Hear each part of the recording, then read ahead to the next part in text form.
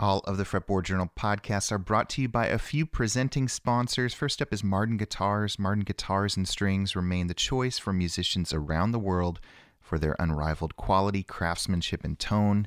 Then we have Carter Vintage Guitars over in Nashville, where guitar lovers go for a good time. And we have a brand new presenting sponsor, Calton Cases. Your custom instrument deserves a custom case. Thank you to all of our presenting sponsors.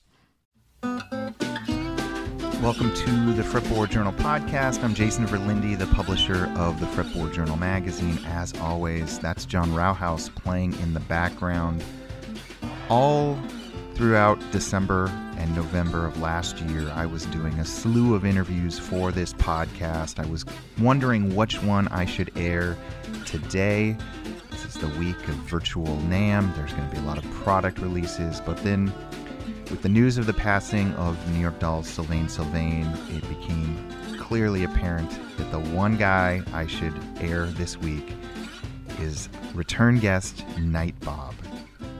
Nitebob, of course, famously worked for the New York Dolls. He also worked for Emerson, Lake and Palmer, Aerosmith, REM, on, Steely Dan.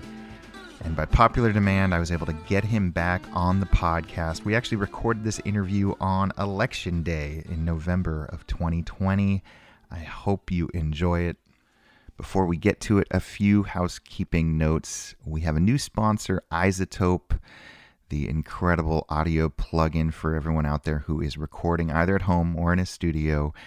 They have so many plugins that can fix your audio and clean up all those little mistakes that you made. If you go to iZotope.com and use the discount code FRET10, FRET10, you will save 10% off any of their software packages. Please go try their stuff out. It is incredible. And if you are inclined to try their stuff out, you should know that we have a brand new podcast called The Truth About Recording and Mixing. It is hosted by Johnny Sangster. It is very much a play on the Truth About Vintage Amps podcast that I co-host with Skip Simmons. It's been enormously successful, and a bunch of people said, why doesn't this exist for recording and audio and mixing and mastering?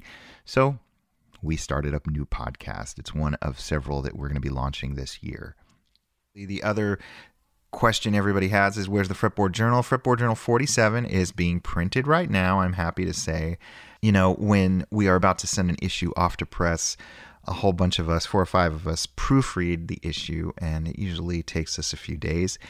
And our main proofreader, Kim, reached out to me and said, did you guys run more stories in this issue or something? Because it's taking me a while. And yes, we have some pretty meaty, text-heavy stories. We also have some really beautiful stories with lots of photographs. So I hope everybody will subscribe if they haven't yet. You're going to be seeing that in a few weeks.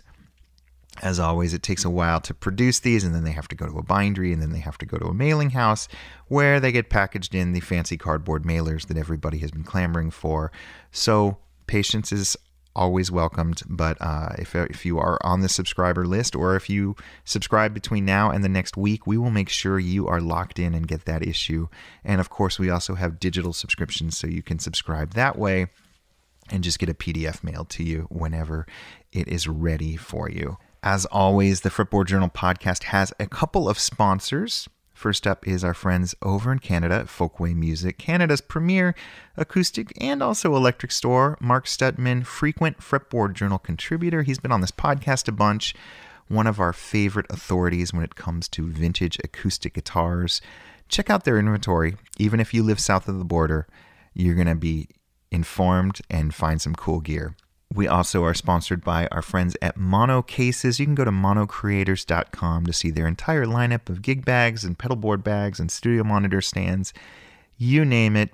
I was just at Johnny Sangster's recording studio talking to him about that podcast I was just telling you about, and I saw a bunch of mono gear lining the walls. I think it was probably pedal boards from some band that was coming through. They're the best in the business. If you are at all in the need for protecting your stuff, you should check out what Mono is up to. And of course, last but not least, our friends in New York City at Retrofret Vintage Guitars are also sponsoring this podcast. And I shouldn't have to remind you, but I know someone out there has the means to buy this guitar and should be buying this guitar. So they still have, for some strange reason, Ry Cooder's original Coodercaster, the 1967 teal Coodercaster that was on so many amazing recordings. It is available for sale right now.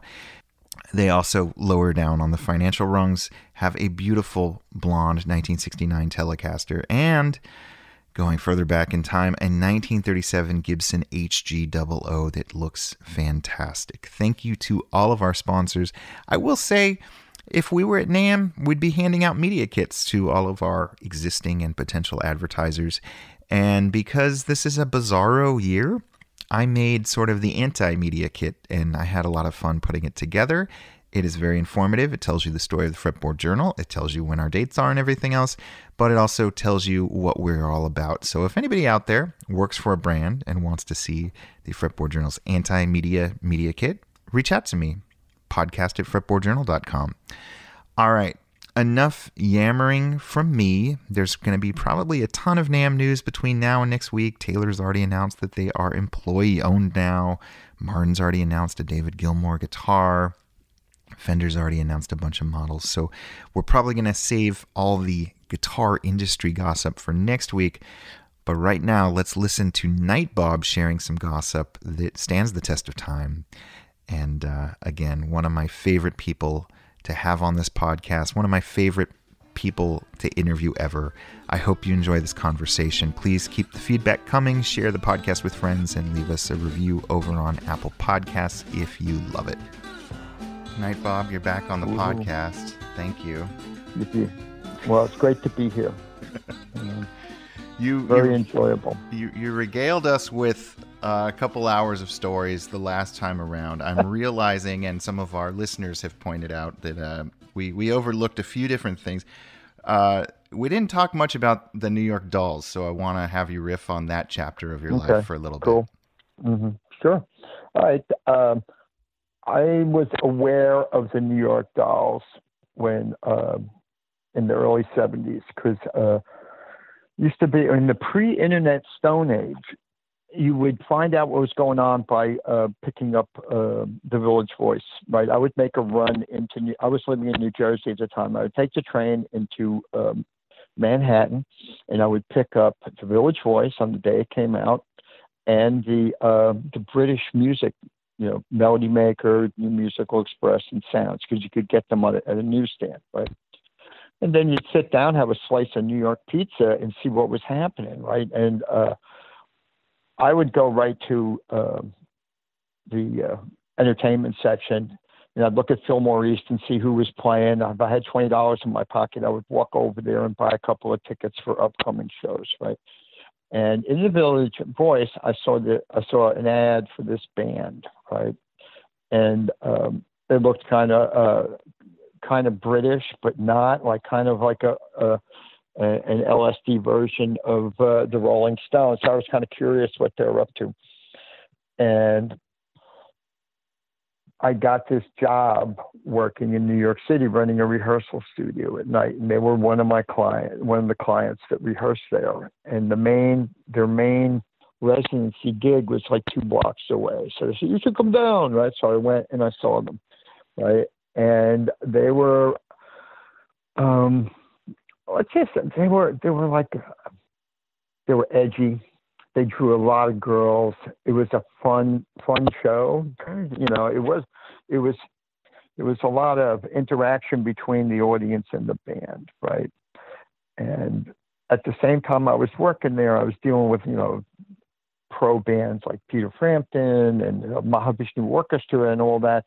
And that was all, super pro. These guys were not super pro, but there was a fun thing, right? So I get to know them, right? They had a thing for vintage guitars. I mean, if you look at any of these pictures, they've got all kind of guitars that they would buy from Larry Friedman up on 48th Street. And because they were cool, because they looked like the guitar, like Sylvain, he had a thing for Gretsch guitars because he was a big Eddie Cochran fan. If you don't know who Eddie Cochran is, Google it up, take a look, 50s rock guy, right? Johnny, same thing, if you saw Keith Richard with a double cutaway Les Paul or whatever, he's more a Les Paul guy. He had He had a couple of Dan Armstrongs too that were really interesting. I used to own his black one. He sold it to me for $200. Oh, wow. Right, with a brown Strat case. This is 1973, right? You know, and it was like, it was not a popular guitar because it was heavy. Mm-hmm. And I wish I still had it. I mean, because now they're like 25, 3,000. You know, it was the black one, so it was made out of a different body material, which most people didn't like anyway. The urban legend was they made a bunch of black ones because they were trying to get Johnny Cash to play them. Right, Men in Black. Yeah. Would have been. So they were also the first band that was popular in New York that I really got to know on a personal level. You know what I mean? They were good, fun people. There was always, you know, something going on. And I enjoyed it. It was like a breath of fresh air to all this hyper technical music that I was also dealing with. Yeah. So, you know, and they were, it was like, this is hard to explain. It was kind of like a social gang, right? Like nobody, it wasn't like there wasn't a division between band, crew, employees or whatever. Everybody could voice their opinion. In fact, most of the guys who worked for them could play better than they could, and would say like, you know, they really need to work on that or something. So it was like a band of equals, you know, and we went everywhere to go. After I finished, I'd go meet them up at a club and they'd do the hang. Met a lot of people, boom, boom, boom. So they were like a really entrance door for me. And for all those people who want to know about the drug thing, and it's a lot of it, that's urban legend too. I mean, they're like, listen, they like to have a good time like anybody, like in the, you know, 20 to 25 bracket, you know, it's that's the way it was, but they didn't have no money.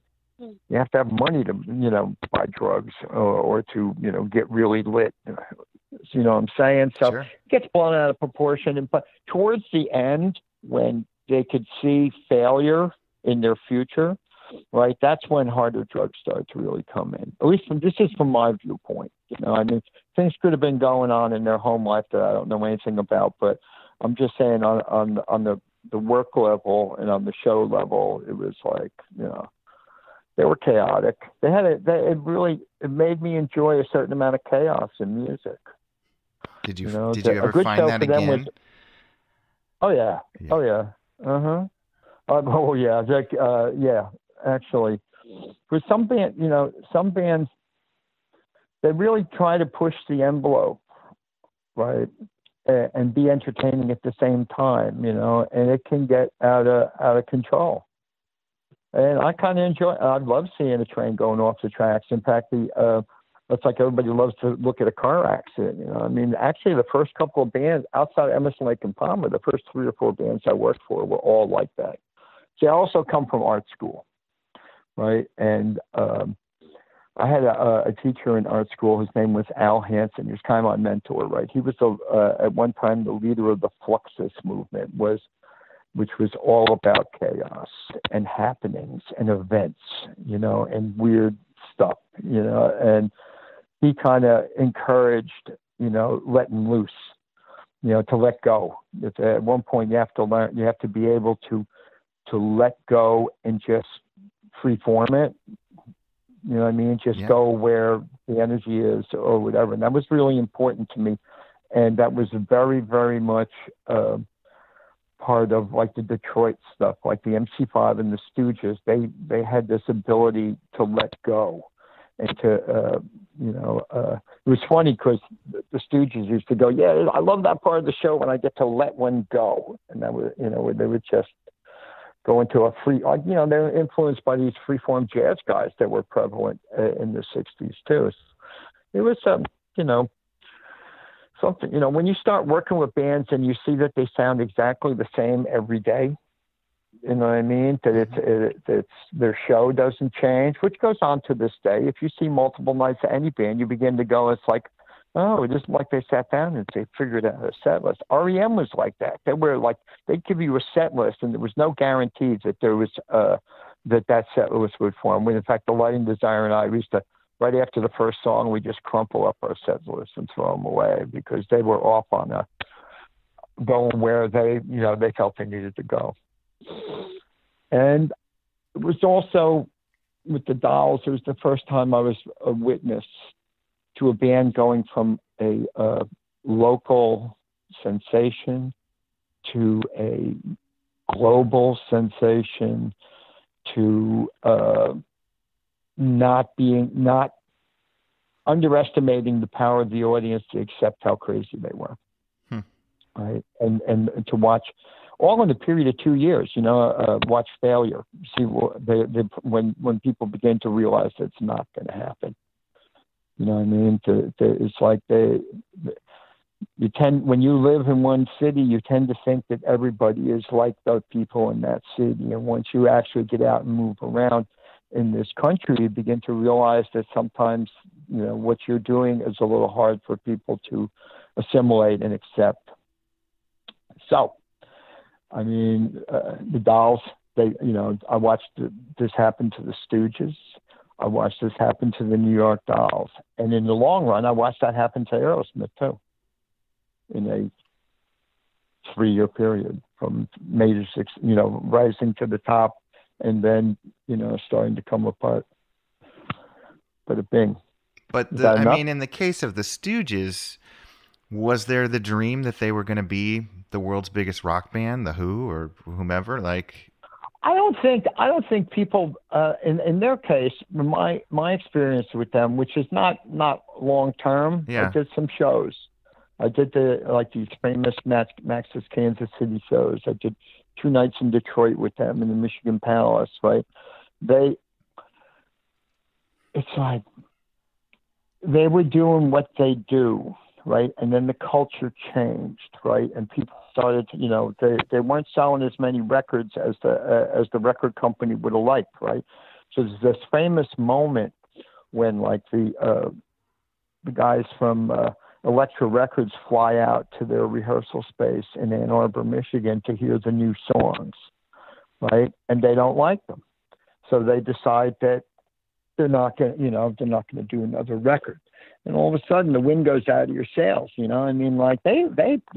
if you look, that was a time when there were lots of shows, there were lots of festivals, and that band was on plenty of those shows. You know what I mean? They're out there working. They had a very, more than the Dolls, they had a very Midwestern work ethic, right? Gigs were referred to as jobs. We have jobs this weekend. You should come by.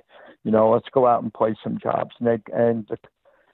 All the cost of travel and lodging and all that was way cheaper than it is now. So a band could go out and play for $1,000 or $2,000 or $3,000 and do a show or two a weekend and make money. And then drive back to wherever, drive back home or keep going. You look at if you go and find a list of the Stooges dates, and it's out there, you will see that they worked a lot. And the more bands work, the better they get at what they do. The more they play out, because like the old adage is one show is worth 50 rehearsals, right? Because that's, in a rehearsal, there's no audience there and there's no, response at the end of when you do something, and you begin to see what works and what doesn't.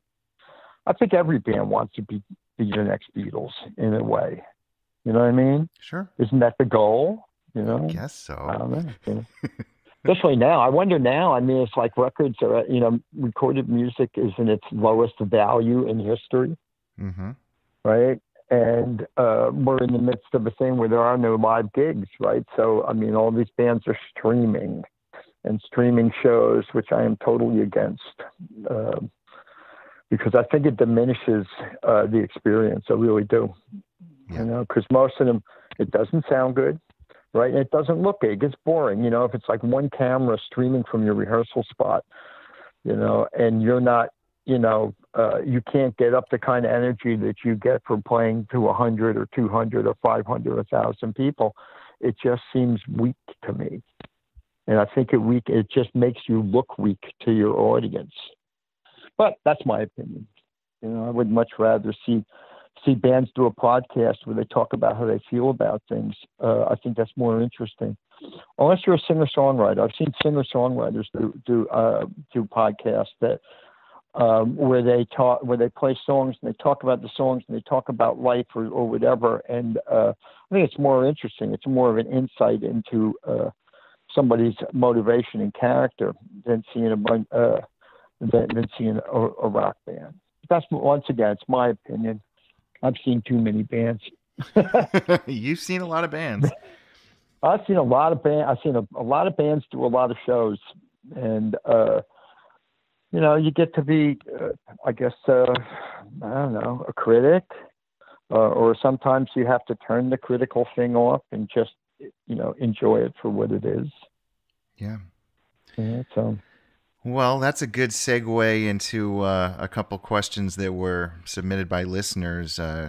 Blair wanted to know about work ethics and sound checks, and who was great at sound checks and who didn't even bother with sound checks. Were there any pivotal bands that you can riff on? Oh yeah. Here's okay. We'll start at the top, and it's like pro bands, right, who work and who've been around for a while, right? They have crew people who are really good at what they do, right? And like in a touring, so like when I was say like let's use Aerosmith, right? At one point, everybody knows what their job is, and they know what the band needs, and they can provide the band. They know what they need. And we used to. I lobbied really hard to stop them from doing sound checks, because it's like they were a very edgy band, and it's like asking a band to come down in the afternoon and play to an empty arena that won't sound like it's going to sound when there's people in it, and then you're asking them to tell you what's wrong, right?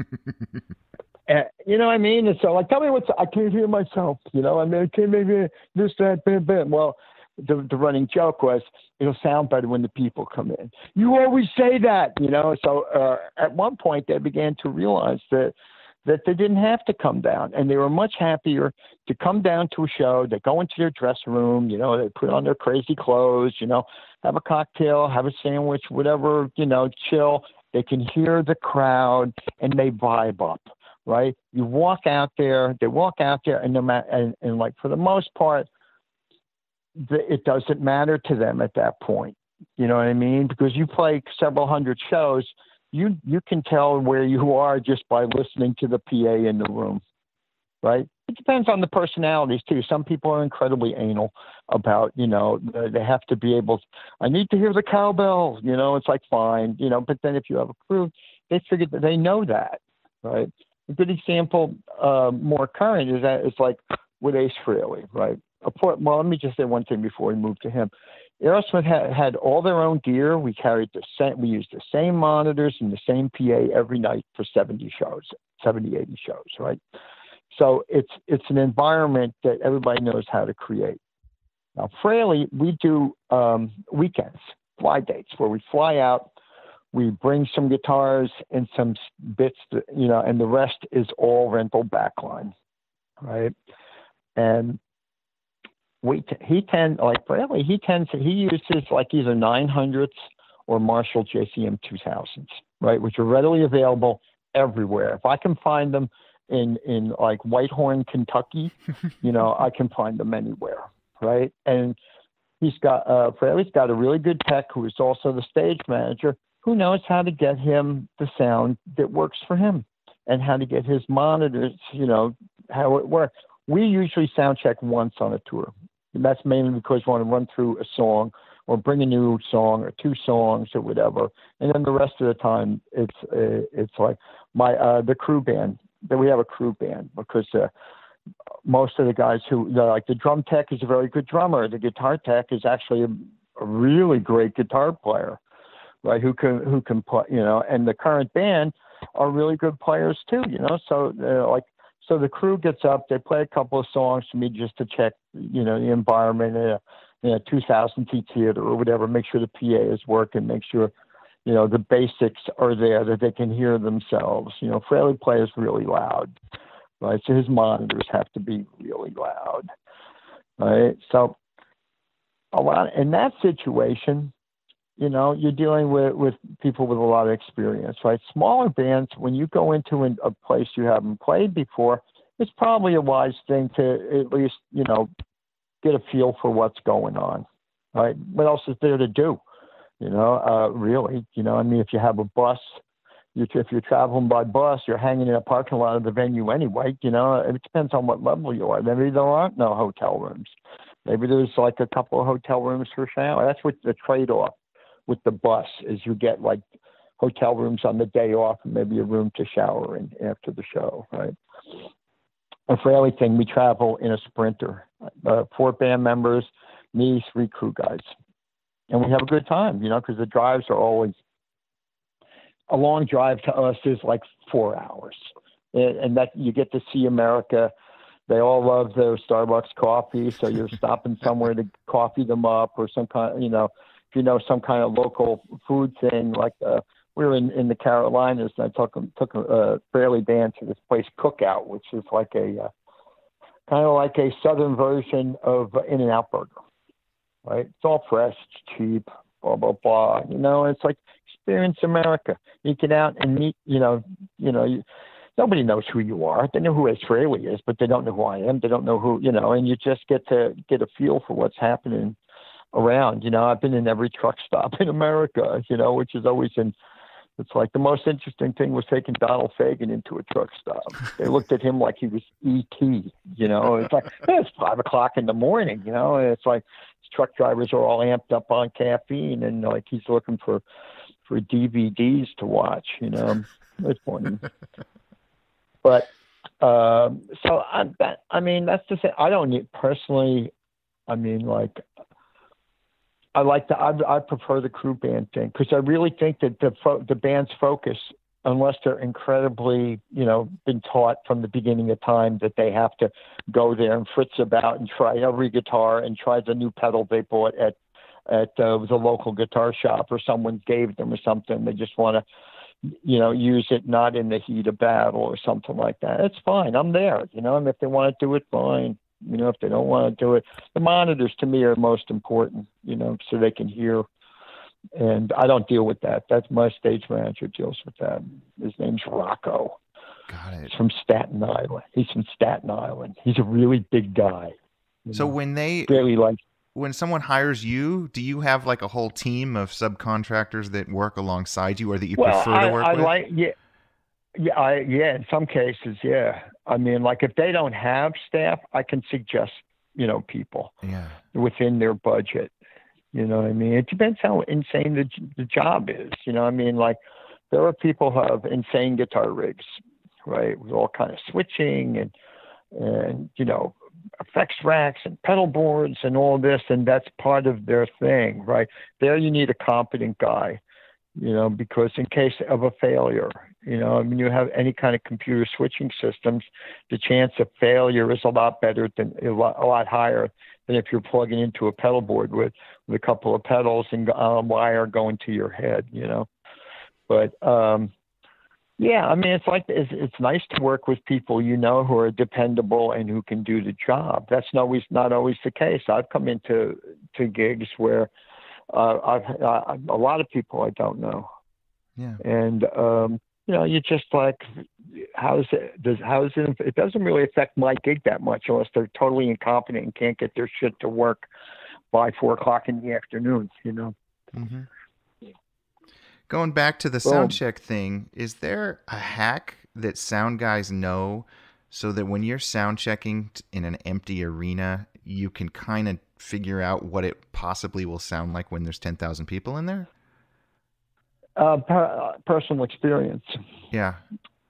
A lot of I've been doing this 50 years. Yeah. I've been everywhere you can play a show.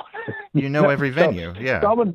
But there are new, smaller venues popping up all the time. But a lot of times, you just when you walk in the room, you can, by the shape of the room, you can tell it's going to be, like a concrete bunker is going to be problematic, right? Round places like the old style coliseums indoors can be problematic, right?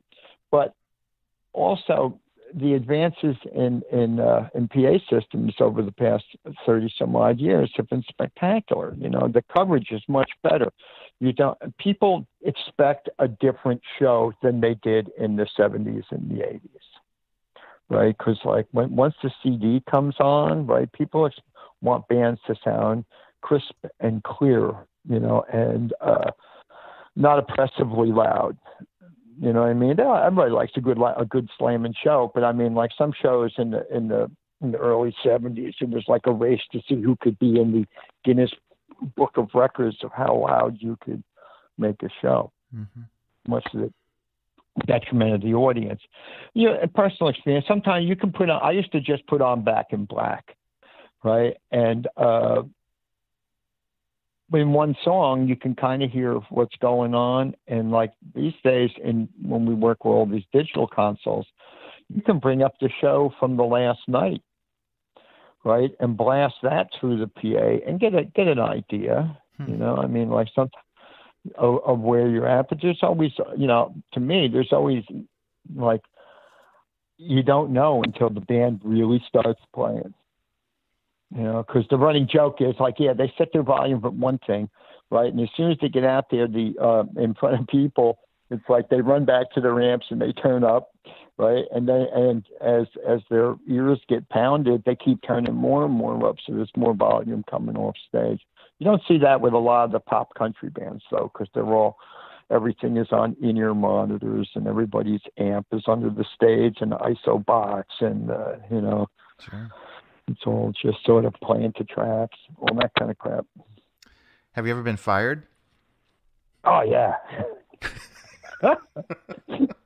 I've quit more times than I've been fired. It was funny because this just came up the other day. I got fired in the after like the first or second song in a show. What? Right? And yeah, it was great. It was like, I was like, now I am completely convinced that this band is full of idiots. Right? It was on a package tour with a lot of these heavy bands. Right? I'm not even going to bring up the band's name. Okay. But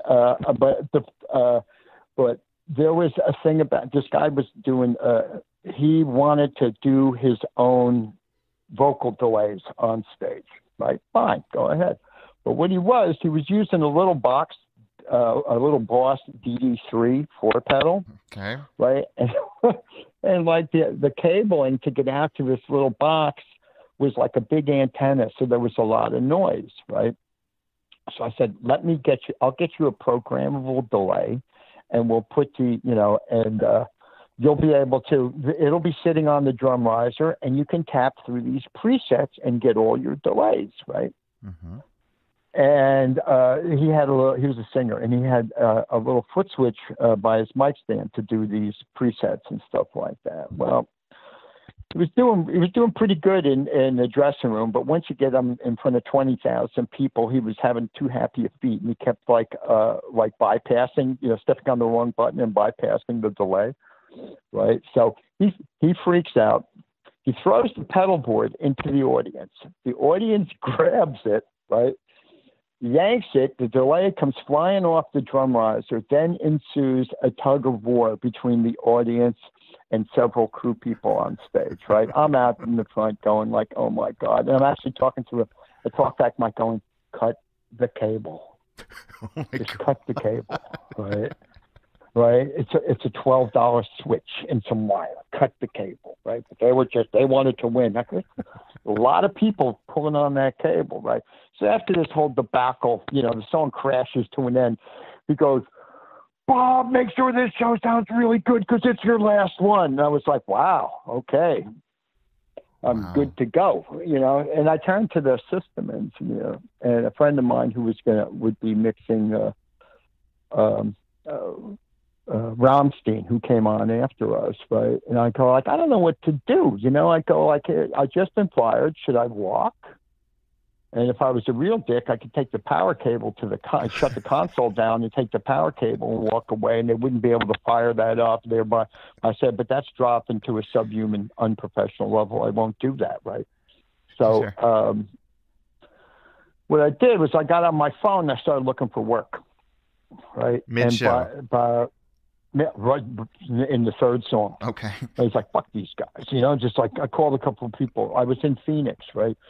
And I called a friend of mine in Tucson, you know, who's a big vintage instrument dealer, and you know, he's in the know. This is 1998, and I go, hey, you know, I just got fired, and he goes like, hey, come on over. You want to engineer some stuff? And I go, what do you mean? You know, he goes, I've got an artist in here and a British producer, and like I could use another engineer. So I'm like, great, right? So next call was it was Emmylou Harris, right? And the producer was what's it called? That'll come to me eventually. It's immaterial. So the next call was to Enterprise because they'll come pick you up, right? So I said, I need a car, right? So at the end of the show, I just everybody, as I went backstage, everybody's going, don't go in the dressing room, don't go in the dressing room, don't go in the dressing room. I'm like, I'm not going to the dressing room. I got fired. I'm going to the bus. I'm getting my stuff. My rent-a-car is here, and I'm gone, right? So I got in and drove 2 hours to Tucson, right, and checked into a lovely hotel there and was ready to get going. So the next day, all hell breaks loose. Where are you? I'm like, I'm in Tucson. Why are you there?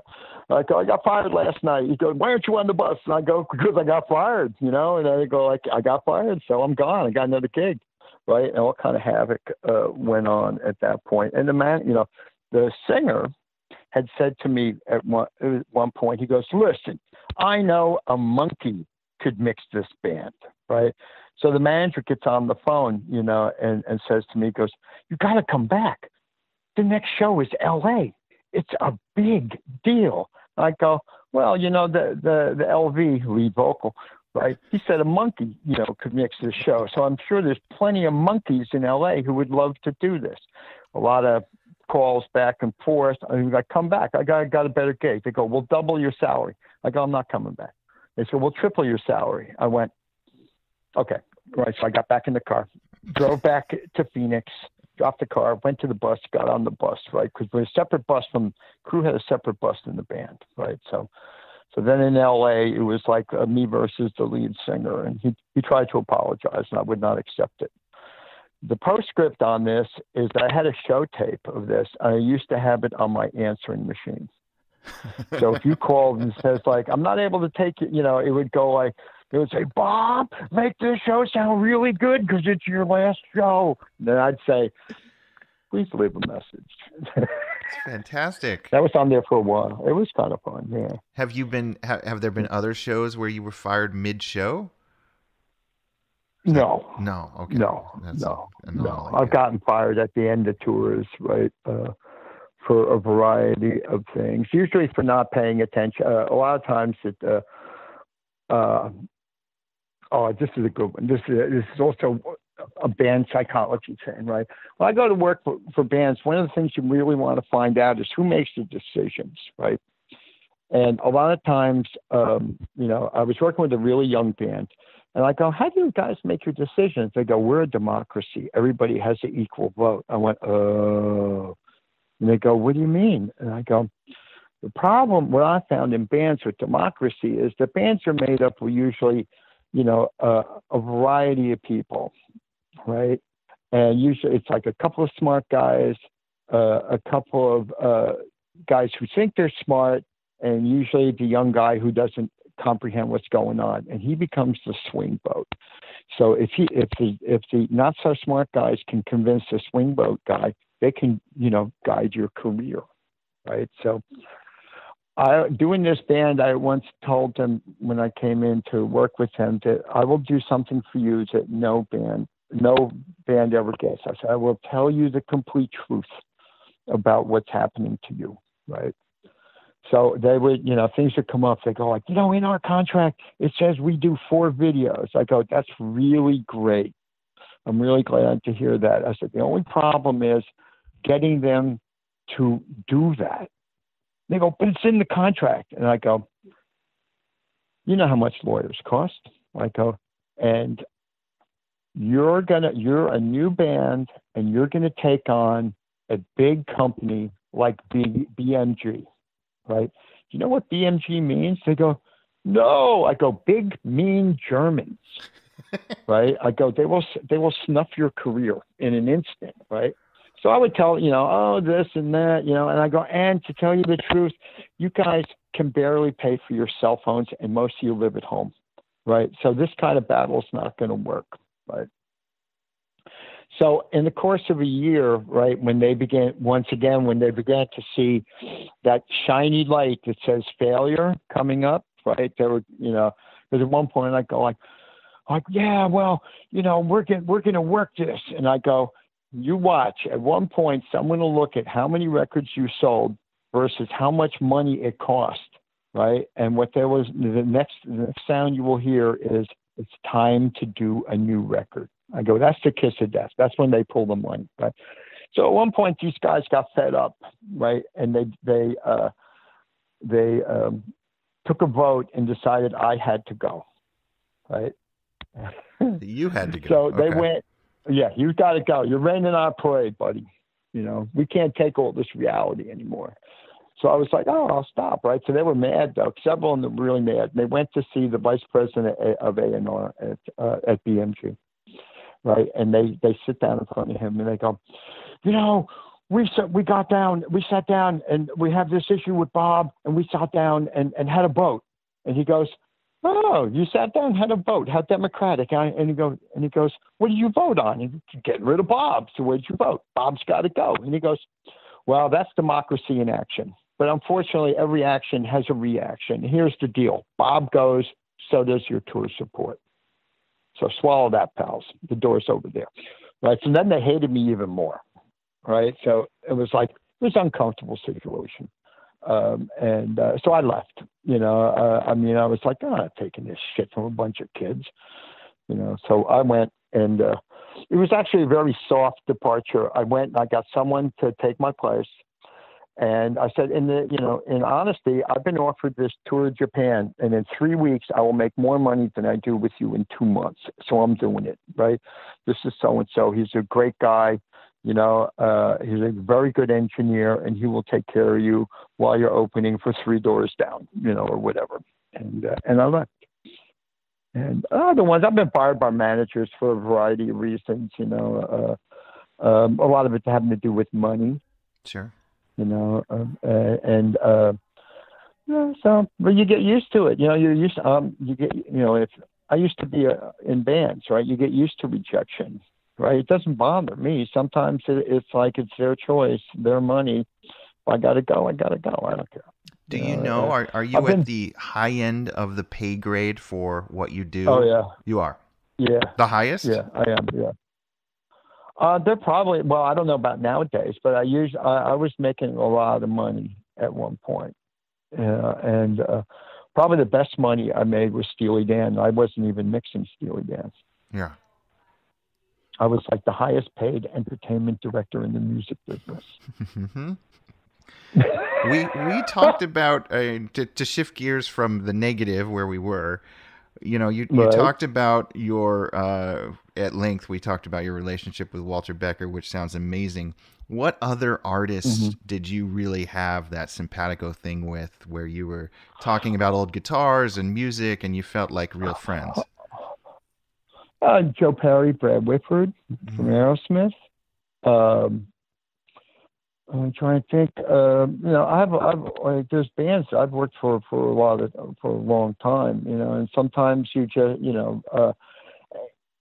as a business, you kind of have to. You don't want to be somebody. You have to have a little bit. You have to have distance, right? Because your friendship can then affect your job thing. I talked to. I had never worked for Eddie Van Halen, but I had met him really early on, right? And then did the same band that was trying to get rid of me was opening for Van Halen in '04, right? And my significant other had gotten cancer, right? And Ed found out, and he came over to me and he said, "Listen, he goes like, I've been through cancer. Let me be there for you, right? Let me help you." He goes, "I have a whole cancer clinic. Have her slides go to them and get a second opinion." And I was like, and he went, "It's on me." right? I'm like, okay, right. It's So, and then amazing. he said at one point he said to me, he goes like, "Hey, I got a lot of time during the day. You want some guitar lessons?" Because he knew I could play, right? And I was, when it was possible, because I was the tour manager, production manager, front of house guy. It gets in some, and when you're on a Van Halen tour, you're really busy. But I always tried to visit with him for a little bit, and it was like, I knew I wasn't going to be able to play like him ever because I don't want. That's not how I wanted to play. But it was like it was a great opportunity, right? So the first time I went in the tuning room, he goes, ask me a question. I go, how do you hold your pick? And he goes, you may be the most insightful person to ever ask me a question about guitar. That's when I found out that he used a thin pick, and the picks that gets thrown into the audience are heavy picks. They're not the actual pick that he uses, right? And I asked him a question like, show me how far you can stretch. And when I saw how far he could stretch his fingers, I was like, I will never be able to do that because I don't want to do that. Because you just got to keep stretching, Bob. It's kind of fun. And I had his cell phone number for a long time, and every once in a while I call and check in, and how are you, because I felt that I owed him for the offer because it came at a stressful time in my life, and it was a very nice offer. And I also had that relationship with other players too. James Williamson from the Stooges, right? Mm-hmm. Sylvain and David Johansen. I'm talking to them. There's a lot of musicians around New York that I have long relationships with. And we try to be friendly, I mean, it depends on where they are in their career.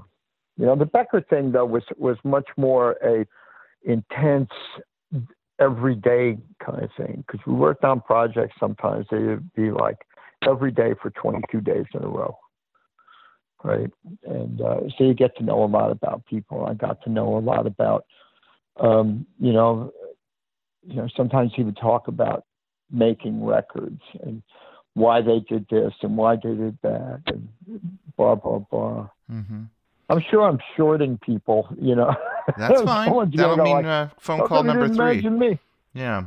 Here's another one, is that I have really good relationships with all the with all the builders and amp guys and stuff like that, who I could, they're very valuable to me, and they were all really good people, and they're all really, I support American craftsmanship, from, George at Metropolis, who builds like the best Marshall style amps I ever played through, to Ian Anderson, who makes some nice guitars, Trio Han, Adam Grimm at Satellite, and you learn from these people, little bits, little gems of info, it's like the most important tube is the first 12AX7 in your amp. Change that first, because that's where the whole, your touch, feel, tone thing really, that's the foundation. So I used to watch Van Halen. Van Halen would change his 12AX7s like in between songs. Wow. Well, he didn't, but I mean his crew guy did. He was like, oh, he goes, I have a whole case full of 12AX7s, and you're like, oh, get me another one. You won't stock. And he had a big asbestos glove. He'd reach into the back of the number one head, put it on standby, pull the first tube out, put another one in, fire it up. He goes, this is very stressful. I'm like, I bet.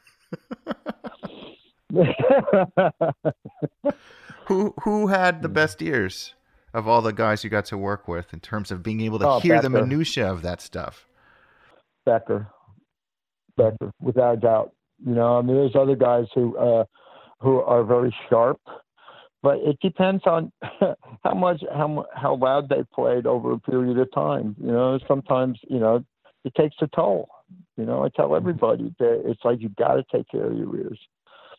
I never really use headphones unless I'm on an airplane, or I have to. And I want to listen to some music. I don't use headphones when I'm mixing shows. I use near-field monitors, and if I'm on a fly date, it's like I make the system engineer listen, find the buzz. Yeah, but Becker, he was really Well, the guys, they know what they want. It comes down to what they're looking for. If they can define what they're looking for and achieve that, they usually become happy guys. It's like, then it becomes more about, not about the amplifier thing, but more about the relationship with instruments. I mean, there are guys who change guitars in every song, and there's guys who've been playing the same guitar for 20 years. That's what works for them.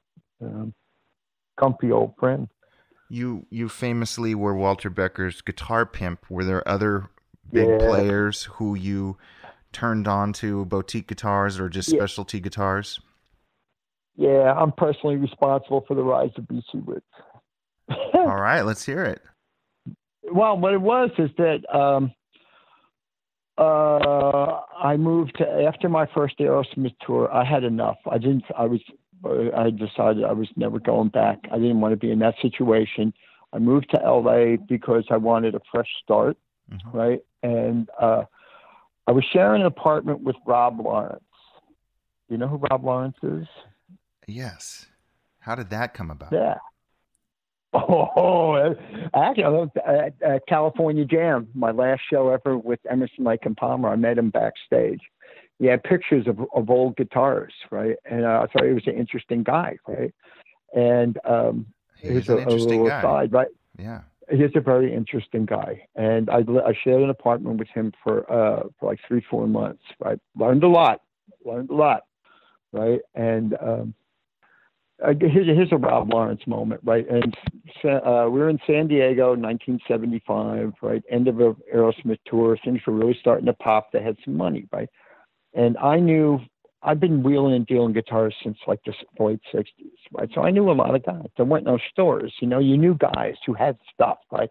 So I called Rob and I go, hey, listen, the band's looking to buy some stuff. You guys think cool? He goes, well, I have a nice gold top, a 58 gold top, and a 3 pickup Firebird 7, right? And I was like, cool, bring them down, right? So he brings them down. And it was funny. The band was like checking them out and into it, right? And it was like, how much? And it was just, you'll love this. The gold top is $850, right? Mm-hmm. The Firebird 7 is $1,000.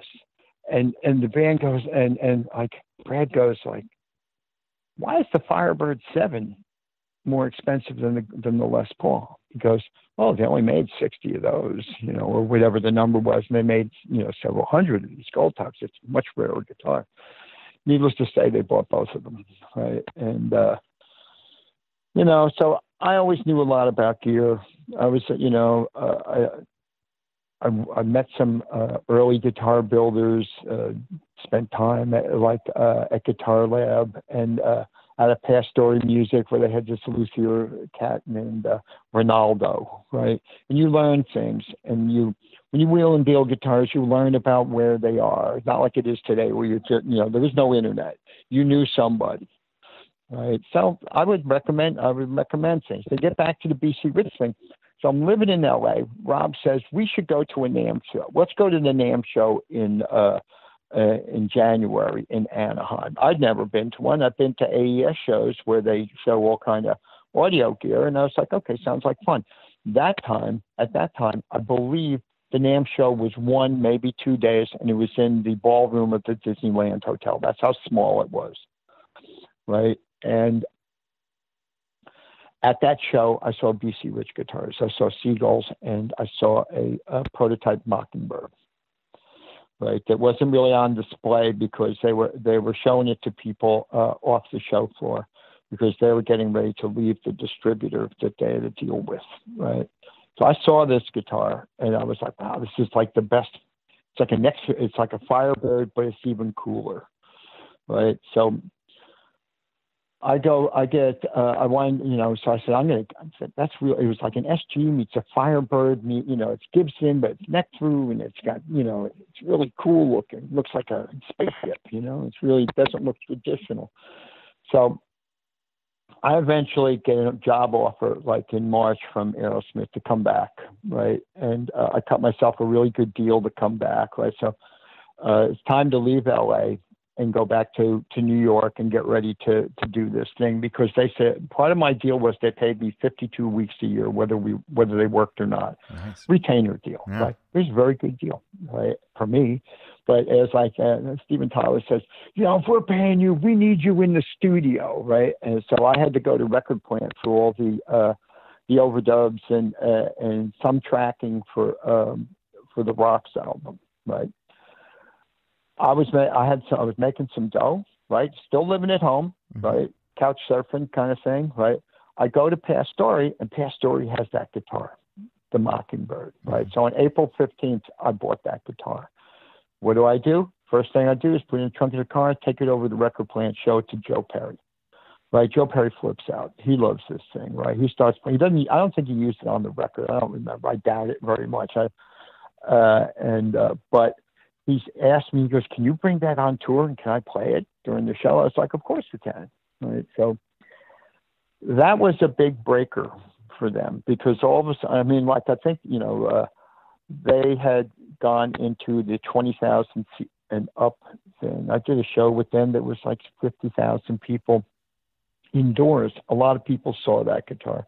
If you talk to any of the BC Rich guys, you can say that they went from, when Joe Perry started playing that guitar, it was incredible exposure for them, and they went from selling like 20 guitars a month to selling 40 guitars a week. So it really ramped up the thing for them. He was a high profile guy. It began to show me the power of somebody playing, an instrument in a popular band. Because at one point, everybody had the same things: a Strat, a Telecaster, or a Les Paul. If you were really kind of edgy, you had a Firebird or something else. It was really, Fenders and Gibson kind of thing. And this was like a whole new thing. And to me, it was like it was a guitar made by I watched people make them and cut the wood in the wood shop and stuff. And I was very impressed with this. So that launched, did a good exposure for them. Sure. Because back then, all you had was Guitar Player magazine in 1976. Yeah. You know what I mean? And to get an ad in that, that was like, the tour had been over by the time an ad, came out in that. Well, so, you wind up dealing with all these people, and I could get, so-and-so a guitar. Someone say, Brad wanted a guitar, but he doesn't want a pointy one like Joe. He wants something a little more traditional. So I got him an Eagle, blah, blah, blah. And then I try and do that with, I try and help guys, achieve the sound they desire in some ways, I mean, like, if you want a 58 Flying V, I know where they are. You better get, back then they weren't that pricey, to be honest. I remember buying a Burst for $350. Where was that? That was at a street corner in New York. Of course. Where you buy your Burst? Yeah, well, I was in the guitar store. And this guy came in to sell it. He wanted $350, and I was on my way to Dan Armstrong to buy a Dan Electro guitar, and I had $300 in my pocket, $350 in my pocket, right? And I'm in this store looking at some stuff. And he shows, he goes, I want $350, and they go, we'll offer you $100, right? The guy walks out, right? And the guy behind the counter goes to the other one. He goes, I've heard they're paying $850 for those up in Woodstock. Mm-hmm. So I spun around, went out the door, and the guy was standing out there, and he goes, I'll give you $350 for that. Paid him the $350. Boom. Bob's first Burst. Nice. I don't have it anymore. It's long gone. Hey, how long did you hold on to it? A while. They were cheap back then. I mean, I remember, Gold Tops, $250. This is a long time ago. Yeah. When they were just used guitars. You've talked about a lot of the newer contemporary luthiers. We talked about Guitar Lab. We talked about Dan Armstrong. You've been around long enough that you've probably met some luthiers who were brilliant, but because they predated Instagram and all these guitar magazines, fell by the wayside. Do any stand out? Woody Pfeiffer. Mm-hmm. Who's still around. I've interviewed him. Yeah. He's still around. Yeah. Still around. He was, in the New York, people in the know guitar wise, he was the best fret guy on the planet Earth. Mm-hmm. If you had having a Pfeiffer fret job, refret on any guitar was like a plus. I had my Les Paul custom, I had those frets, those stupid frets pulled out. They go, who did it? And it was like Woody Pfeiffer. And they go, oh, he had that thing, there was, he did a great job. It was funny because it's funny I'm bringing up fret jobs because just talking to somebody, I go, what's the price of a fret job nowadays? And they said $500 for a fret job. Mm-hmm. Right. And I was like, I'd sell the guitar and buy another one. So I think of other, serious. That's why I play both on neck guitars. And why I have a lot of guitars, because then your frets don't wear down. There you go. You don't play, yeah, absolutely. I'm trying to think of other builders. There was a really nutty, let's not say nutty. We said it, too bad for me. A guy named Joel Cawthorn, right, who I met in college, right? He made a solid body guitar with a granite body, like maybe a 1/2 inch, 3/4 inch thick. And this thing, it was like Spinal Taps. You could hit a note, go have lunch, and come back, and that note was still ringing. He made a really, really beautiful guitar. You can't discount Carl Thompson, right? Who predominantly made basses, but did make some guitars, right? Ken Parker made some crazy solid bodies, right? Before he became Ken Parker, right? He used to do repair at a vintage place. I worked for We Buy Guitars, the smaller store, not the big store, and he was the head of repair. And I learned a lot from him. I really did, about wood and about like frets and all this kind of shit. He was the first guy to install a Floyd Rose in New York City. So, I'm trying to think of other fab builders. There was, guys like out at Alembic and guys out at Stars Guitars who were very cutting edge, it was very local. They built guitars for the love of the instrument, and because it's hard to support yourself as a small builder. Mm-hmm. Right? A lot of guys either go into repair and say, you know what, I'm just gonna, bread and butter. I can do bread and butter fret jobs and setups and repairs all day long without any drama. And building instruments when everybody wants a Les Paul or a Strat. It goes on to this day. Look at it. Look at how a lot of guys start out. They make clones of guitars. Like how many people start? Because guitar players are notoriously traditional, right? So like, what do you add to the party? If you make it too, far out, people won't buy into it. There's plenty of guys like that who made interesting instruments that really didn't fly because they were too, outrageous or too futuristic for people. I'm trying to think of any other guys. Ronaldo over in Jersey, he's still building. He's got to be like 80 years old, and he still builds, and he has a very interesting design, like Italian design aesthetic, it's like if you're familiar with the Davoli Wandre guitars, mm-hmm. that's kind of the Italian accordion aesthetic applied to guitars, and he made some interesting things, but it's hard. People fall by the wayside, not as much as amp guys. Amp guys really are. That's the biggest struggle. Yeah. To stay in business. Yeah, for sure. What as somebody who is a tasteful guitar person who has seen artists large and small on stages large and small, what's been the most irritating guitar gimmick, guitar trend that has bugged you whenever you see anyone open a case with it? I don't know. It's like I have to think that one through. Paul Reed Smith. Okay. Coming on strong. Okay. But you know what? Let's have a little controversy here. Okay. I met Paul Reed Smith when he was like a repair guy.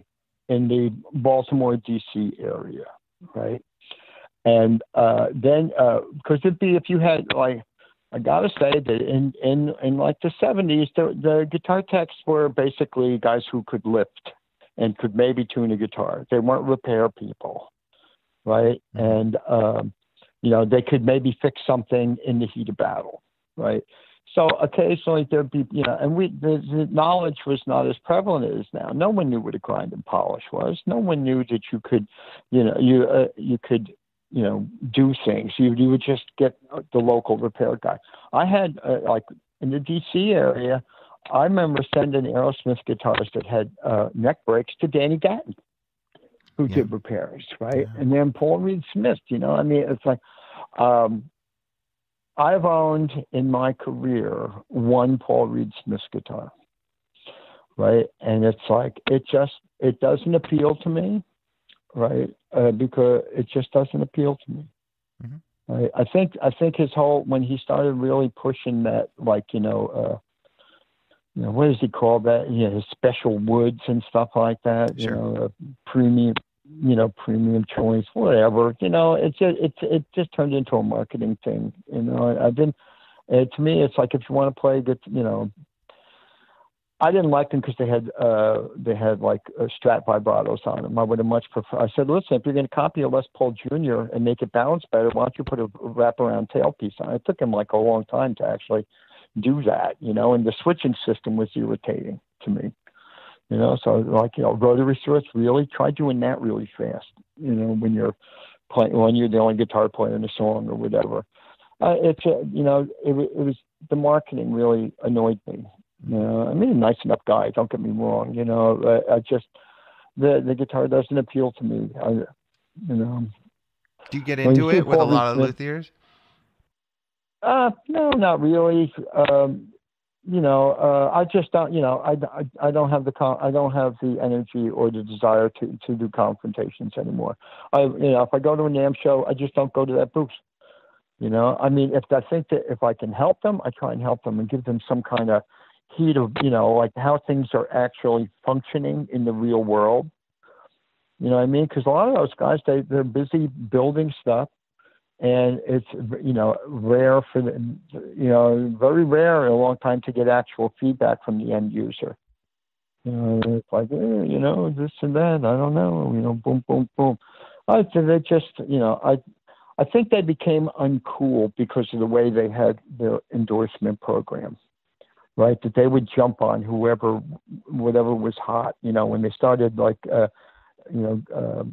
going after bands and, who are doing that kind of like, hip hopish metal thing. I was like, I don't know. And then it gets a reputation as like for doctors and lawyers to sit in their office and they can say, that's Babinga. And that's a Paul Ferro fingerboard. I'm more, I guess I got a chip on his shoulder. I was working for Ted Nugent. He started playing a Paul Reed Smith guitar. It's like, please go back to the Birdland. It's got a whammy bar. It's like, oh, good stuff. But, some guys think they're the be all and end all. And when you do this long enough, you realize you can't stop learning. You always have to, keep up with what's going on, and like I've had arguments about stainless steel frets, is that, is it worth the effort? I don't know. Not to me. I'm not just talking about PRS. We can put that to bed, but you've probably seen a lot of musicians who got an endorsement deal and got a inferior guitar from what they were playing before, but their pride got in the way, right? Well, a lot of times people, there's a, I don't know if we addressed this in the last one. Here's the thing, right? When you're trying to stand out, all of a sudden, personal, like if someone offers you, I will give you a full page color, and this guitar for free, a full page ad in Guitar Holder magazine. right? And in return, you have to play this guitar for at least a couple of songs, right? And the guitar is yours, and people will buy into that. And the funny thing is that the people who need the free guitars are really kind of like, early entry level guitar players. Guys who are really popular, it's like they can afford to buy them. No, that's what I loved about Becker. Becker wouldn't take anything for free. He would rather pay for it and pay full price because he could, and he felt like he was helping people get along, right? So there are plenty of guys who'll take something, they pose for an ad, they play it for a tour, and the next thing you know, it's in a lockup, or it's in they sell it off, and I've seen times when people are endorsing two different guitars in the same magazine, and then what is that to say to your credibility? You spend say 20 years building up your credibility as a musician, right? And then you're playing a guitar basically just to be in a magazine. I don't know. I think that's probably a source of great annoyance to me. Got it. But that's my own personal opinion, and it doesn't really reflect the real world. Ask me another one. All right. Well, Kyle, one of our listeners, wanted to hear stories about little habits or work methods that artists use to get shit done, stay sane, etc., that nobody else really saw. Get out of the hotel. I'm serious. There are people who spend their entire, the travel day or an off day. They sit in a hotel and they watch, endless, watch Netflix constantly. It's like, get out. I had a thing going where every time I was, in a city, I would try to go to a museum there, right, just to get out and get away from the people I've been spending time in a submarine with, and go and absorb a little culture, right? For a while, it was art museums, right, and then car museums were really kind of cool, right? Air Force, plane museums. There's plenty of those around. We can go look at all these, World War II aircraft and space shuttle stuff. They just get out of the house and like don't sit there pondering that your career is about to crash or whatever. To absorb some culture, and get out and see people, eat a nice meal. It's just some people burrow in and don't, I see that a lot when people go to Europe or Japan. They're just afraid. I don't speak the language. Goes, don't worry, it doesn't matter. Somebody always speaks English nearby, no matter where you go. And you get out and see what's going on, because a lot of people's viewpoint of, let's just use America, viewpoint of America is filtered by what they've seen on TV, and once you get out and see real life, you begin to realize that we are way more alike than we are different from each other, and you won't experience that if all you see is like hotel, gig, hotel, airport, gig, hotel. Get out and see, I did this thing where I wanted to go to every old train station in America. Okay. Right.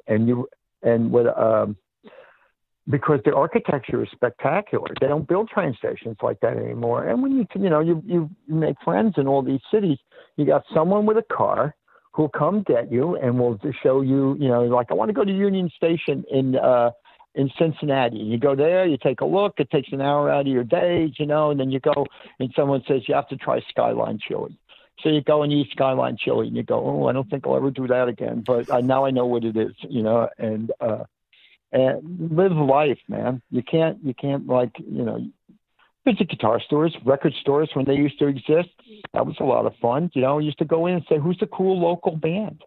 They have a 7-inch, is there something, because record stores used to hip you to things, about the internet now has ruined all that. It's like, it's hard to have a brick and mortar guitar store, right? It's hard to have record stores, or it's like insane, everybody online has an opinion, and everybody, there's a lot of misinformation, right? Which is another problem.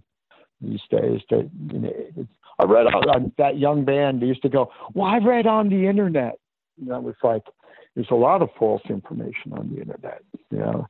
And like some guys, some bands, it's the same thing. You want to go. I remember one tour. It was like we were into this thing of going to a zoo, right? Because it was a break. Right, we go see some zoo like the St. Louis Zoo, or some San Diego Zoo, and there's go to the art museum in Milwaukee, Wisconsin, or go to a find some kind of local place that had a good burger or something, just to break the monotony of like room service or chain hotels. Most of my tours we avoid chain restaurants, and we want to do a local restaurant owned by, somebody who lives in that town, and not some kind of,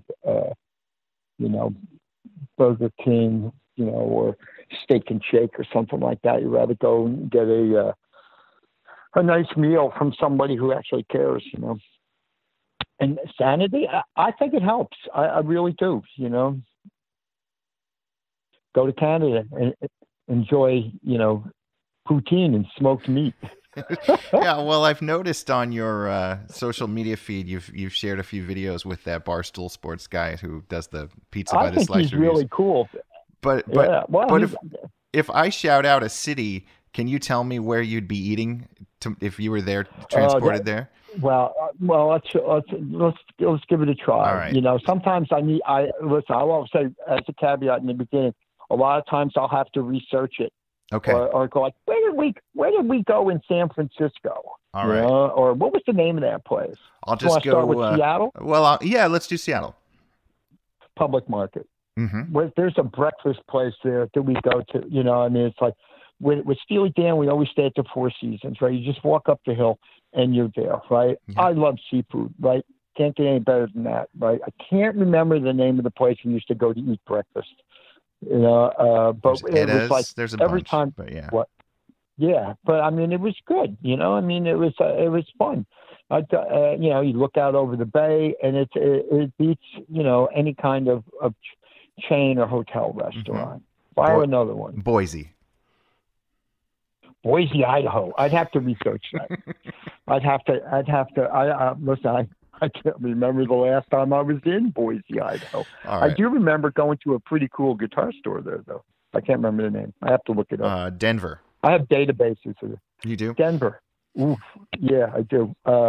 Denver. I'm working my way east. That's okay. I'll tell. Well, wait a minute. Let's do something more oblique than Denver. Denver's got a lot of good food. Bob Reinhardt, who had Reinhardt amps for a while, and now builds high-speed drag racing engines in Denver. Okay. Right. I'll go to him. I'll just call Bob and say, like, where should we go? And he'll take me somewhere. Okay. To usually off the. But like Salt Lake City, the Red Iguana, best Mexican food I ever had. Mm-hmm. I've heard that from others. In Salt Lake City, Utah. Yeah. Yeah, it's a good place. Kansas City. Keep going. How can you not have barbecue in Kansas City? Mm-hmm. Right? It's like, I'm not a rib guy, so I'll always, there's plenty of places to go. They're all famous. You go and you check it out, it's part of the experience. I don't have a real favorite in K-City. Okay. I'm really failing on this. No, it's fascinating. Keep going. Want to see that spreadsheet. Philly. Oh. You're going to love this one. John's Roast Pork. Okay. It's a best roast pork sandwich ever, and they do a good cheesesteak. If you're in Philadelphia, you might as well have a cheesesteak. There's a couple of good pizza places there. You can eat. Listen, if you like Italian food and you're in South Philly, you can't go wrong. Mm-hmm. Go find a mom and pop place that's been in business for a long time. They take it. They take it seriously there. That's another thing about once you get out of the big cities and get out of the hotels. People do take pride in what they do, especially people who cook. Especially in the last 15, 20 years when being a good chef and the Food Network has made, I look to these people as they're, they take pride in their work, just like a good builder or a good repairman. You go to a good food place. Do you have? Let me throw out one more that's not known for its regional cuisine. Orlando. Interesting. Orlando. That's funny. I hardly ever go there either. No, actually, I was there like a year ago with Fraley playing the Hard Rock there, and I think that Hard Rock Casino or whatever it is, and I can't really think of any really spectacular. I did go to a place that had alligator sushi, which I thought was really bizarre. Yeah. Right. In a Japanese restaurant that a longtime friend who had a car took me to. You have to try the alligator Was it sushi. raw? I go, I'm not going to die. Yeah. Oh. Yeah. So I said, I was like, I don't know how much of this I'm going to eat. Just try it. Tastes like chicken. I don't know what raw chicken tastes like. What are you going to do? You've obviously taken care of yourself. You're a survivor. What food do you take on the road when you're on the Sprinter or on the bus or whatever? Look, it's because I fly, it kind of limits, on all these dates, I kind of fly. It kind of limits what I take. I try eat local to it, and non-chain. That's the best I can do, really. Yeah. I mean, and you'd be surprised that it was funny because I was just thinking about this the other day. That we did a swing through these cities in California, right? And like Bakersfield. When was the last time you were in Bakersfield? It's been a while. I mean, I was surprised they were doing a show there, right? But there was, I mean, I was calling it the taco capital of the United States. It's like there was a truck or a restaurant on every corner with tacos that were world class, right? And it's sort of like, I shy away from eating a lot of red meat, but when you get some good tacos with some good shredded beef in there, carne asada, I mean, it's like you only live once, might as well check it out, good chili, good bowl of chili or something like that. It's good. It was only Ramona, California. Never been there, right? Fantastic food. Yeah. It's kind of somewhere between Bakersfield and Agora Hills. Okay. I don't know. That was another. Where is this? Edge of the desert. Are you at these places because of casinos? Some, but not always. Yeah. I mean, casino. Here's an interesting sidelight, right? With a little Steely Dan inside info, right? When you do these casinos, usually the primary guys, like Walter and Donald, they get a meal stipend that they could sign to their room, right? And they'd also have a hotel room. It was part of the deal, right? They saw some TV show about, how someone went in and scanned with a UV light, scanned the room, and there's all these stains and stuff like that. So they would never go to the hotel rooms, right? And they would never eat in the casino either, because for the most part they tended to stay at a Four Seasons, good for wherever them. they could. Yeah. Right?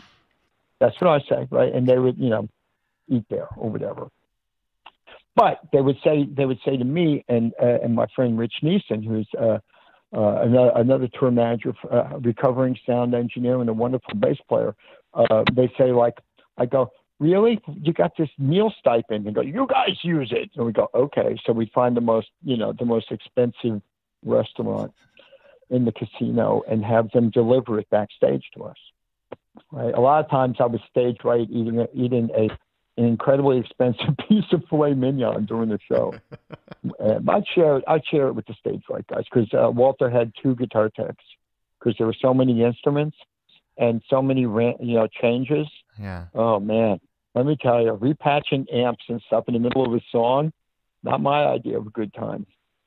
At one point, he decided that I tuned his guitars better than his guitar tech, and he demanded that I be tuning his guitars. I think this was some kind of punishment for something I said. Right? It altered the relationship between the guitar tech and me, because that guitar tech, His name was Skip Gildersleeve, right? He passed away a couple of years ago. He got me into Steely Dan. He got me the Steely Dan gig, right? So all of a sudden it was like, and all I could say is like, listen, you just have to pay attention. His right hand is so heavy that in order for you to tune his guitars, you have to hit the strings really hard, right? And plus he made a capital mistake of saying to Becker that all strings are the same, right? They're all made by the same company. And Becker lost, confidence in him, right? So he said, no, you will tune my guitars. And I went, great. I'm tuning guitars all the time during the show and taking bites of an expensive filet mignon. Nice. What was Becker's string preference? As far as what gauge? What was it? What was he using? Dario. Mm-hmm. 10 to 46, that was standard. Sometimes they'd go heavier depending on the guitar. Mm-hmm. There were times he did some really weird things by using really big strings and tuning the guitar down a half step or a whole step and then just transposing it.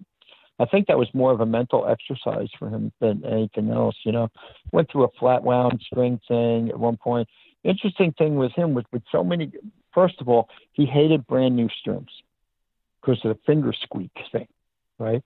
Sure. He had a large amount of instruments, so he really didn't, and he didn't sweat. And here's a real insight: the guy did not sweat in any way. His hands never got sweaty. I never saw him sweat on stage. Really unusual he's a fucking alien. That's all. He was put here by people, the Greys put him here or something. So you didn't have if you at most 3-4 shows before a string change. Okay. And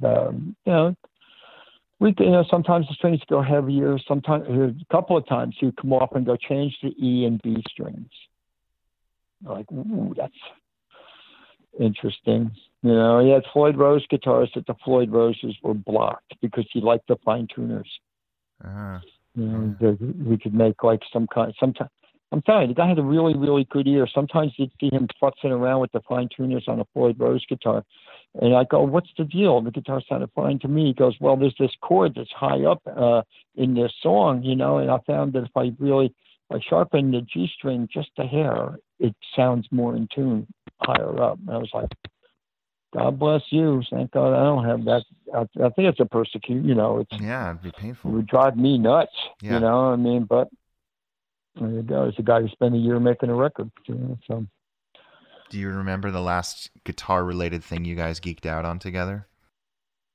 Let me think about that. I could tell you the last guitar he bought. Sure. Was a guitar built by. It wasn't built by him. It was Mark Jenny. You know who Mark Jenny is? No. Oh, you should know. You should know. We'll discuss that later. Okay. Mark Jenny has MJT guitars. He's out in Missouri, okay. Right? He does like more very traditional Fender finishes. Mm-hmm. He's a painting guy. He started doing things like we had this discussion once about pushing the boundaries. How traditional, Strats and Telly. So I started making a Firebird body with a Telecaster bridge on it. Right. All right. Yeah. And oh shit, we shouldn't. Other luthiers, Brian Monty, up in Canada. There's more. Once you get, but this guitar had a Brian Monty neck on a Mark Jenny body, right? And it was the last guitar he purchased before he got, before he was homebound, and it was interesting, we were geeking over that, and so we didn't always agree on things either. He really, he was a big fan of C.P. Thornton guitars. He had like 7 or 8 of them, right? They were very, very nice instruments, but they did not appeal to me for some reason.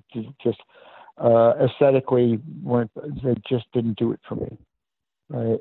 But he's still a wonderful guy. He used to send us maple syrup from Maine once a year. It was kind of interesting, but Well, it was the pedal guy who never used pedals in one song. A pedal in one song. Hmm. That's all. I think it was a way of spending the time. Because we had pedal boards for the hotel, pedal boards for the dressing room. And he loved fooling around with effects. When you say he has a pedal board for the hotel, did he have like a setup for his Four Seasons room that Oh yeah, oh what yeah. was that At like? one point, oh, it was the amp varied, Okay. right? Because the worst thing that would ever happen is like, I want this amp in my hotel. Like, oh, here we go. And sometimes you have to go. Listen, we're in a private jet. There's nowhere to put a 4x12 in a private jet.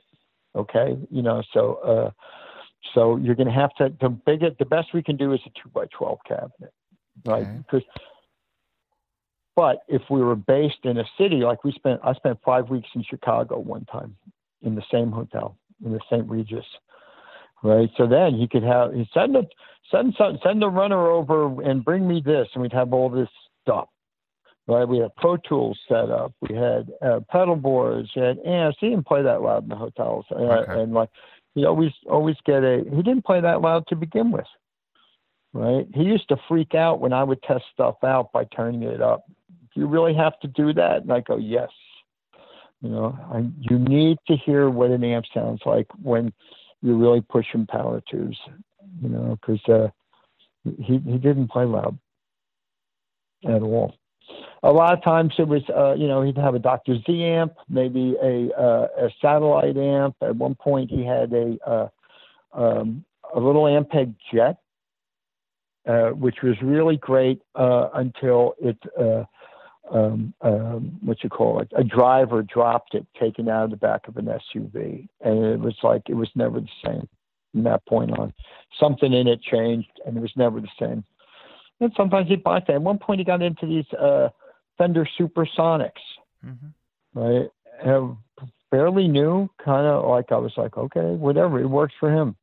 He had a goal in mind that you know we used to say he could make every amp sound. If he worked at it, he could make every amp sound exactly what he wanted to do, and you wouldn't be in a blindfold test. You wouldn't be able to tell which was which.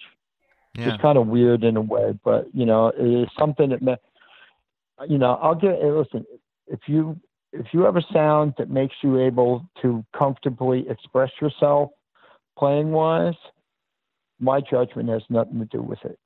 You know what I mean? It may not work for me, but if it works for you and allows you to play the way you want to play, good for you.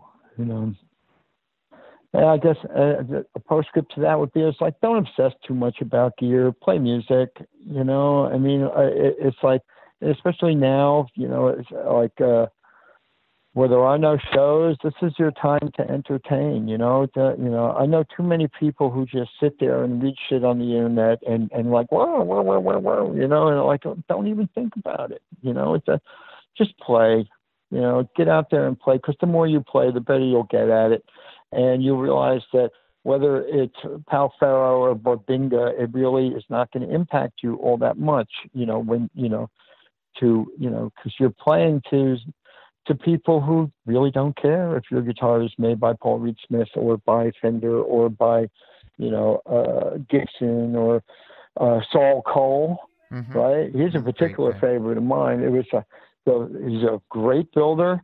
His history is astounding, right? As Yeah. far as playing and I went to. Did I tell you this the last time I went to a No. thing at the New School, where they were doing a thing about American craftsmen, right? And I saw in the paper, online, that they were bringing noted luthier Saul Cole to speak about his journey through lutherie, which was mind bending. The reason Walter Becker did not own one is that he kind of builds to order, and it's hard to, he was a very impatient guy. It's like, if you're going to bring a guitar for him to buy, and he will buy it. But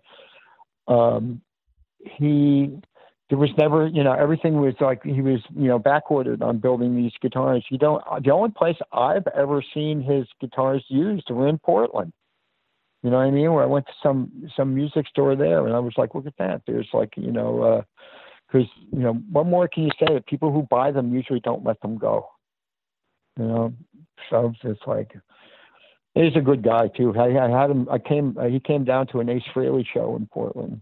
I let him sit at the console. I go, push the solos. That's fun. It was fun. And the thing, it was the funny thing, and this happens a lot with Ace Frehley, is you push the fader and nothing happens. He's just playing so loud. He can be louder than the PA. I go, you keep going, you'll eventually hear a change. Because when you let people touch a console, they're very like, it's like, it's like piloting a plane. I go, just push it up until you can hear it. Okay, this is not rocket science.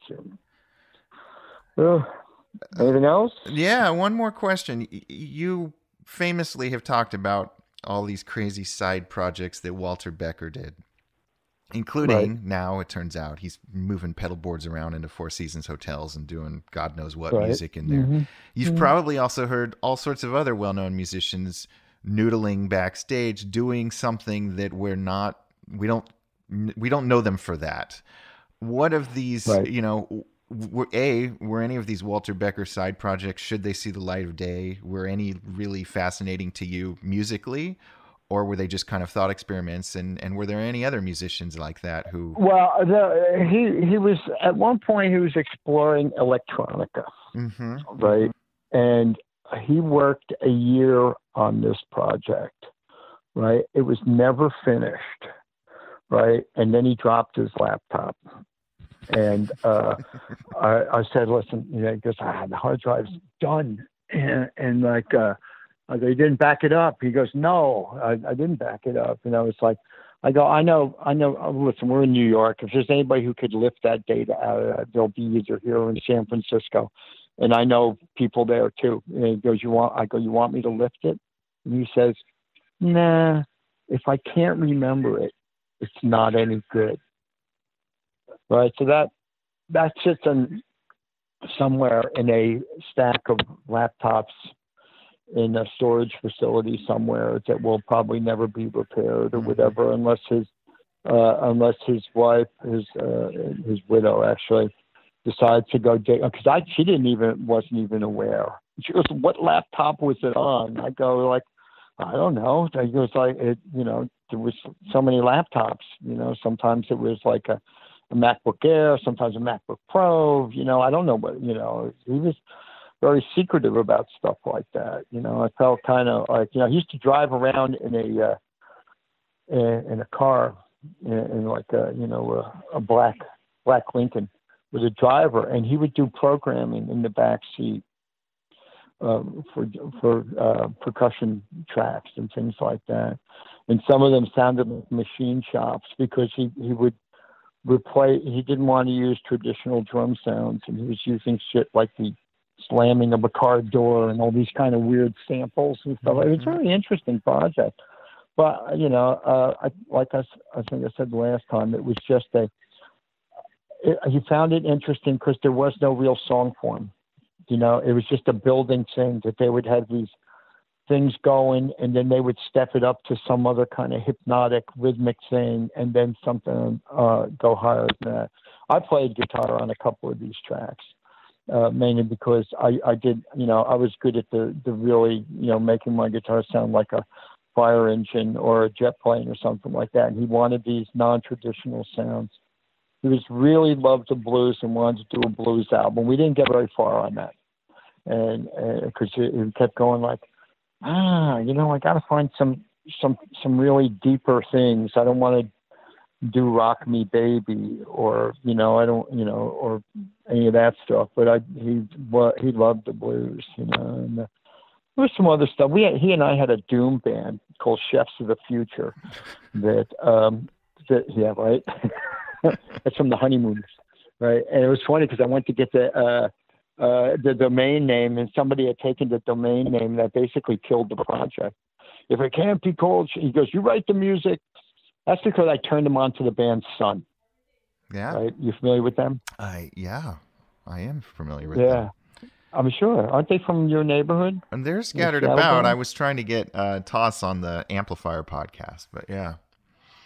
Yeah, they were, And that was an accident. I was getting out of the car, and he goes, "Where can I, learn more about that Model T amp of yours?" I go, "Just Google Sun." I slammed the door, and I went, "Oh, I should have said Sun amp." Next day he came in. He goes, "This band," he goes, "it's insane." He goes, "They don't have a drummer." And I go, "Yep, no drummer." He goes, "Who's playing bass?" And he goes, "It's two guitar." I go, "It's two guitar players."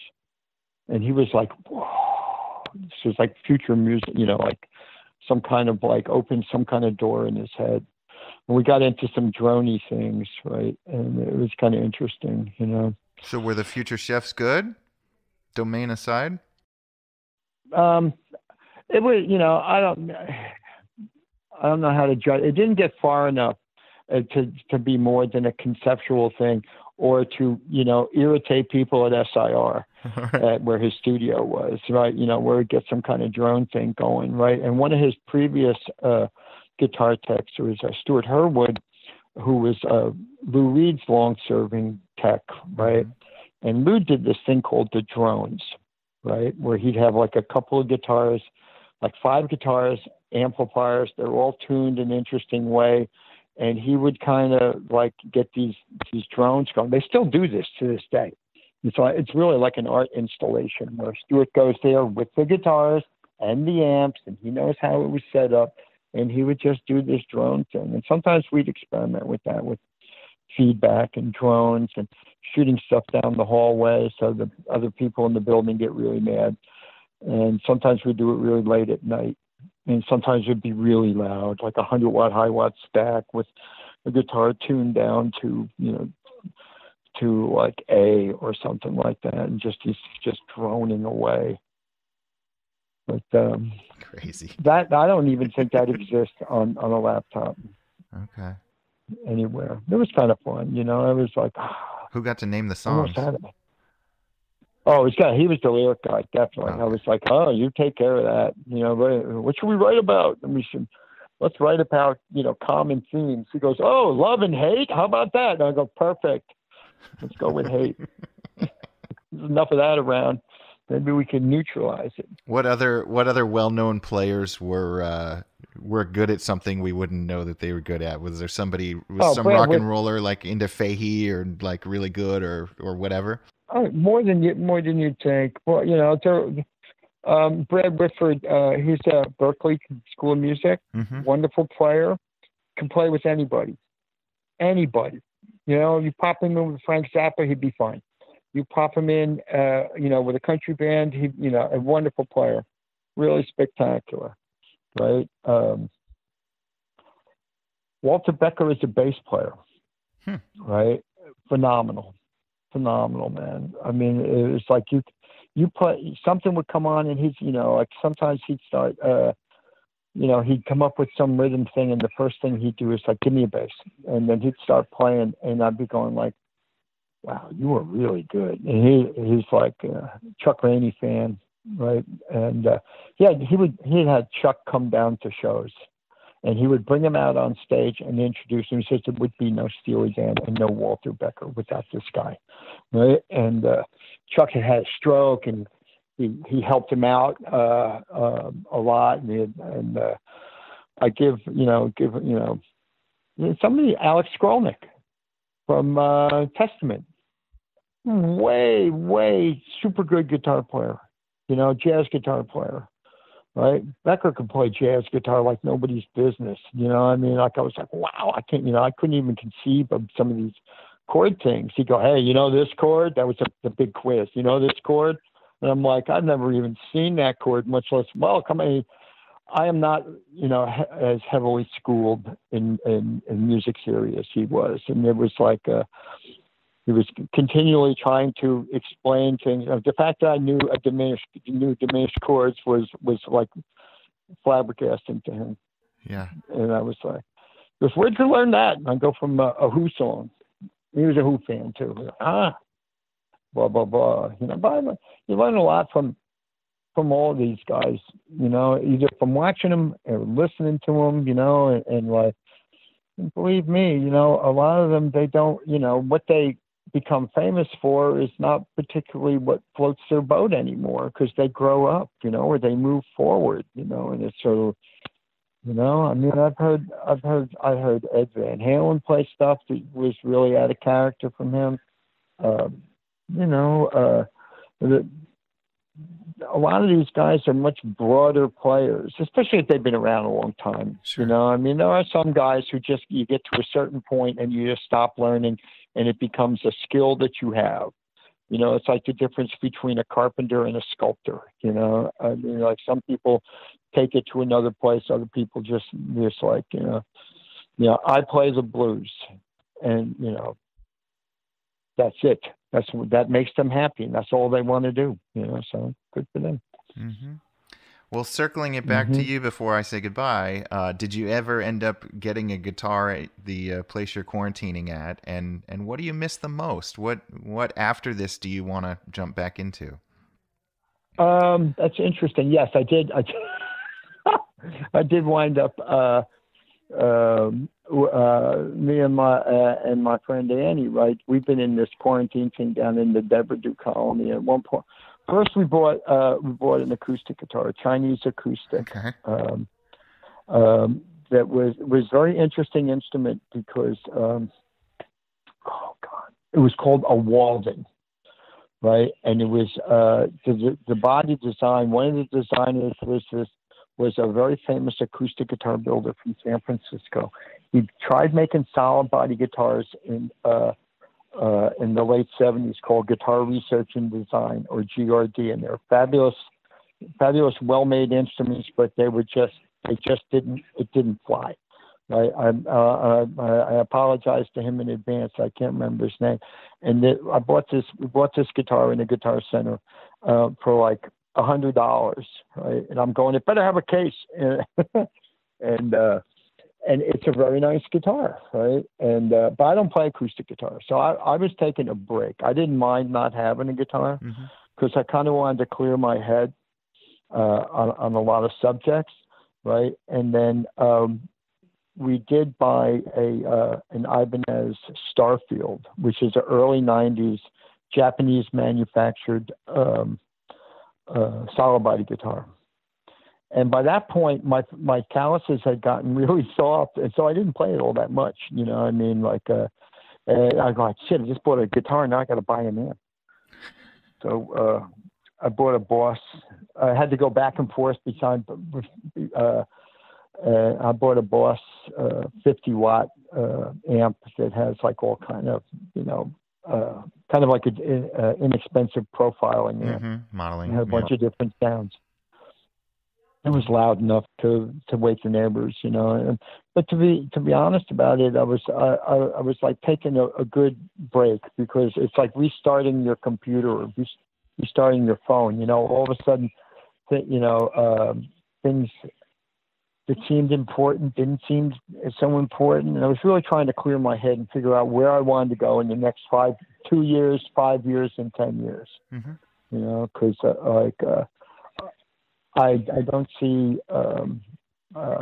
full-scale touring being a big part of my life in the future anymore. I love mixing live music, right? And I enjoy some of the clients, most of the clients that I have now, because I do enjoy that, and I like what they're doing, and it's fun, right? I do an all-girl Led Zeppelin band called Led Zeppelin, right? I always wanted to mix Led Zeppelin, never got the chance. Well, I actually got to mix the song, but that's a whole other story. And you're just going to leave us hanging, huh? Well, okay. What it was, I was at the last ever Led Zeppelin show in Oakland, California, right? And the PA provider was Shoko, and I was using a British company for Aerosmith, and they were trying to, you should use this PA. And I was like, when can I take it for a test drive? And they just said, go ahead, mix the song. Right. So I stepped up, and it's like, you really don't. By that point in the show, everything's in place. The plane's in the air. The hardest part is getting it together in the first song. Right. And I wasn't there for that. And like, I knew what it was. And I was in a, big outdoor arena, Coliseum, and it was like, I pushed a couple of faders and listened to a couple of things, and that was it. I don't really like that. That was I mixed one song. I mixed one song for ZZ Top once in the same thing when they wanted to take a ride. It's like it's a ZZ band. What are you doing? You're pushing the guitar solo up and down. It's like, okay. But makes for a good story. But the girls, I like the girls that play the stuff really good. And they're a lot more fun to hang out with than a bunch of guys, trying to play this music. And I've been actually doing, mixing shows for them for 10 years. So I know the stuff really well, and they know the stuff really well. And they do a good job, and they work. They work mostly in the Northeast, but it's good fun, and I enjoy that. I mix a lot of new bands, try and help them out. I figured that you got to give back too. I've been very successful, and I enjoy what I do, and I try and help people. Like, you got a question, send me a message. I'll try and help you out. Don't ask me to defend Paul Reed Smith, though. I'll just block you. On that note. Buy from smaller companies, right? It's really support craftsmanship. That's my. I got Becker into that, right? And I've been, when I realized what was available to the average person, from like Charvel, DC Rich, Hamer, Dean, those guys who were like, they were like the second wave. They were taking everything they liked about the old guitars and putting them into new guitars. Right, Alembic, those guys. It's like right now. Like, they're gonna love this. It's like all these, Gibson and Fender. They're just recycling the stuff that made them popular in the 50s.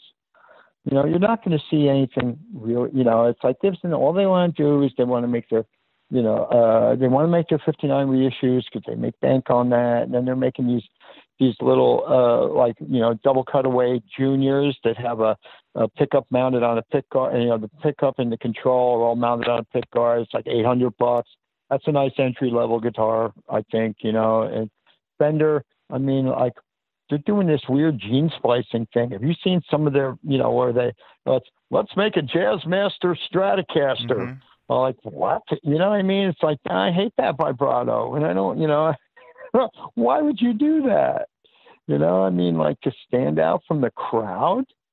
I don't get it. I guess it works for them. They're a big, gigantic company.